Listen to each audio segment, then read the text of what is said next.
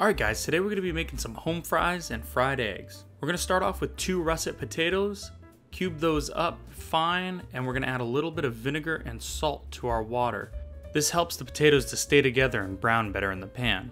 After about 5 minutes you can pull them out of the water and start prepping your other ingredients. I'm using a Fresno pepper and green onions. Next, drop some unsalted butter and your potatoes into a pan. Season well with salt, garlic powder, and pepper, as well as a touch of olive oil. This helps fry them in the pan.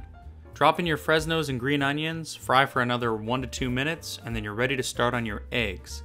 Pour some extra virgin olive oil in a pan, drop in 2 eggs, season well with coarsely ground pepper and kosher salt. Finally, you're going to want to baste it with that hot olive oil. Then you're ready to plate it and enjoy.